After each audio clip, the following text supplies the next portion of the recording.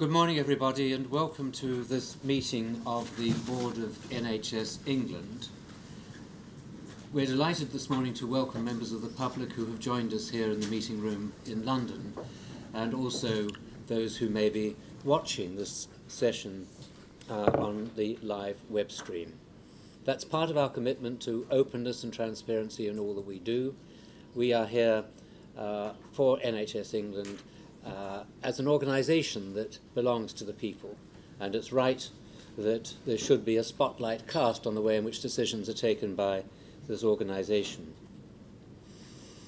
We meet in public. That means that our meetings are observed by members of the public. It's not an interactive meeting, I'm afraid, but we will be taking some very significant items of business this morning, and it's right that they should be publicly observed.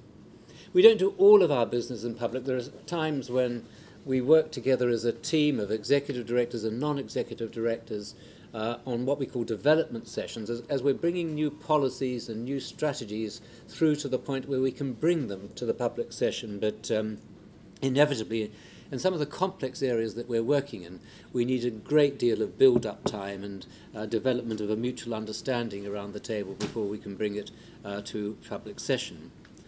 Secondly, and immediately after this meeting, we'll go into private session because there are one or two items of business which are not yet ready for public discussion and which relate, on some occasions, it's the sort of business that relates to particular HR issues affecting individuals or to serious financial decisions that we need to work our way through before we publish the outcomes.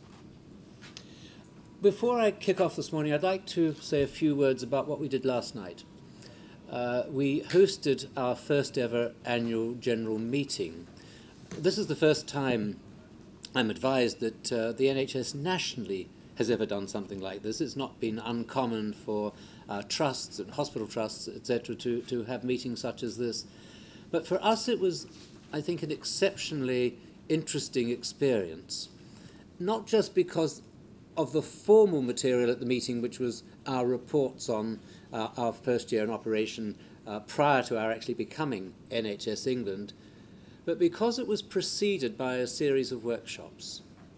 5 workshops, very valuably facilitated by Olivia Butterworth and her team, which examined various themes such as end-of-life care, call to action, and other themes that are vital to our future, were explored through the eyes of patients and members of the public and interest groups and other stakeholders, resulting in a series of presentations to us, which gave us, I think, quite new and valuable insights. And actually, I have to say, for me, persuaded me of the extraordinary value of ensuring that everything that we do is a matter of co-production with patients and public who we're here to serve. So I would just like publicly to express my thanks to all those who participated in yesterday's session and for making this AGM a pioneering exercise in openness, but also a learning exercise for us as much as a reporting and accountability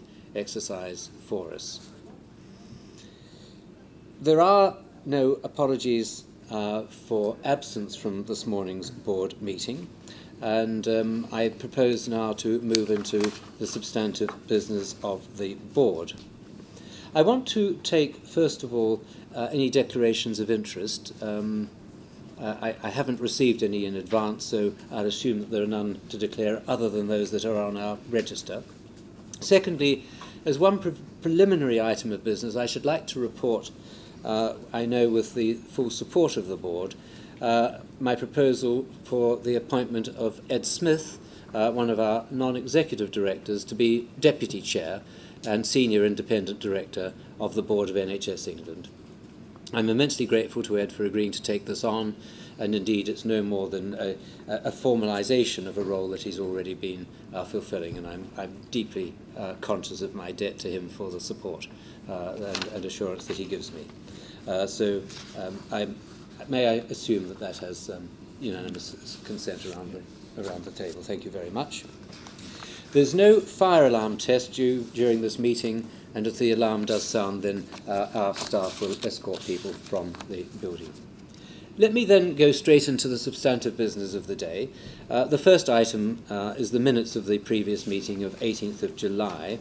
I've not had any comments from members of the board, so may I take them as an accurate record of those proceedings? Thank you very much. We have noted an action list regarding the status of each of the actions from the previous meetings of the board, but I don't think we need to dwell on that. It's a matter for us to continue to chase progress. I might just invite, however, Tim Kelsey to say something briefly on the integrated performance report, and there's a couple of items there. Tim, is there anything you'd like to say to us on that? We'll be talking about the report later on in Yes. relation specifically. Maybe you could wrap it up when we turn to the performance so. report. Yeah. There were just a couple of items and issues that we wanted to take on there. Paul, there was one item. Where's Paul? Is there? Hiding in the corner. Yes, right. Okay. Is there anything you wanted to say on the item regarding transparency and DH? Yeah, that's the letter has been drafted. It's on its way. We will expect a response shortly. So that's all in hand. Good. Okay. And Bruce, there was something on academic health science networks. All in hand. Yes. Okay. Well, we'll come back to those issues in part, at least, during the rest of the meeting this morning. So let me then move on, if I may, to item 3, which is the Chief Executive's report. We have a written paper, but I'm going to invite David Nicholson to talk to it. David? Thank you, Chairman. I assume people have read the report. There are 2 or 3 things that I want to highlight on it. The first one is the work that we're doing on strategy. And just to kind of reinforce the importance of this, when you think about the nature and scale of the challenge of the NHS going forward, we really do need a strategic response, and I guess a response that will go beyond the electoral cycle. It seems to me that was one of the reasons why NHS England was set up in the first place, to be able to give us a medium to longer term view about how we develop the NHS, and in particular how we respond to the challenges that are set out in the publication Call to Action, which we've discussed at the board on a number of times before. It sets out the nature and scale of the challenge. It sets out the kind of direction that the NHS might want to go in, but in a sense heralds a more broader discussion about what's required for the NHS going forward. There are a series of products that will come out of that process that we've discussed. There's a couple of things that have happened in relation to that. One of the products is the the urgent and emergency care review, which is coming to fruition and will be coming to the board shortly, which will set out a vision and a direction for urgent care and emergency care services across the country, which I think will significantly impact on the way in which we think and deliver emergency services. And also in August we published the report on the first attempt to think about what the primary care strategy might look like. 2, I think, important interventions in what is developing as a significant set of discussions. We have a communications plan in place. The annual general meeting was part of the discussion that we're having with patients and the public about the future of the NHS. There are a whole series of events, both locally run by CCGs and nationally run by NHS England, which will engage people in discussions about how we can take the NHS forward. And underpinning all of that is the planning approach, which again we'll be bringing to the board, which will require all clinical commissioning groups, indeed all commissioners, whether they're clinical commissioning groups or ourselves, so to deliver 5-year forward looks and a 2-year financial operational plan to underpin it. So really important, crunchy work going on at the moment, which I think will make a big difference to the NHS going forward. On the mandate, a critical part of the way in which this organisation relates to the government, how the consultation on that continues. It ends at the end of September. We're thinking very carefully about our response and how we're working around all that. But 2 or 3 things I would say about it. First of all, it's really important that the relationship between ourselves and government is determined by improving outcomes. That seems to me critically important for our patients and our public, and really significant for us. We've got to make sure that for an NHS which increasingly needs to be locally driven, that people have the space locally to innovate and to take services forward, so we don't need a environment which is cluttered for them with things. And we need to make sure that our relationship with government and the department continues to develop and improve.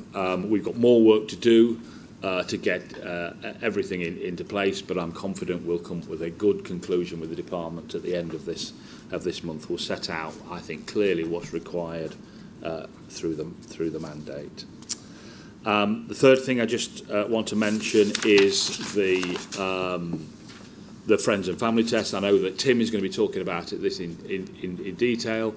I do think this is a very, very significant thing for the NHS, and I think when people look back in the future to this will be seen as a significant point when the NHS started to not only demonstrate that it was listening directly to patients, but also a really important mechanism by which people can measure whether they really are living up to the idea that patients should be treated like customers, and the public should be treated like customers in all of that. And I think there are indications already that many organisations of the NHS are absorbing this information and are making real changes to improve things for patients.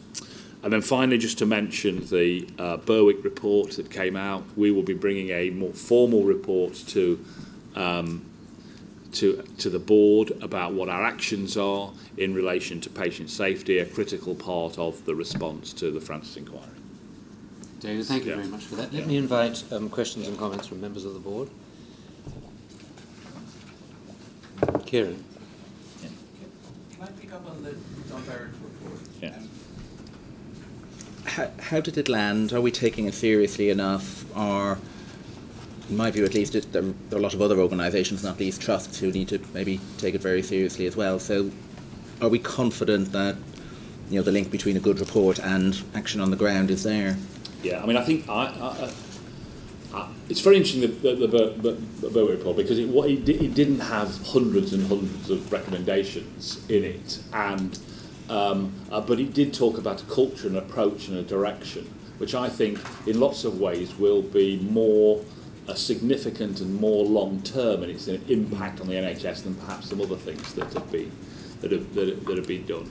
We're working really quite hard, and we've got one of our domains, of course, is patient safety. We have responsibilities that were given to us around the old National Patient Safety organisation. We have a Director of Patient Safety as well. So we're working very hard on to see how we can do that. And part of that, I think, is how do we get it embedded in organisations across the system as a whole. And to be fair, there's a lot of enthusiasm for this, making this happen. And I think some of the things that we've done around academic health science centres, the way we're bringing organisations together to think about how they are taking work forward, will enable us to build the kind of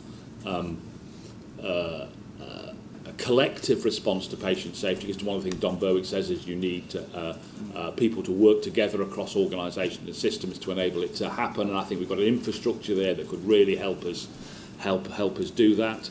I think we had a programme board for NHS IQ last week where we talked about how we could shift their work and priorities to support patient safety activities, particularly in terms of the improvement science that you need to make things happen.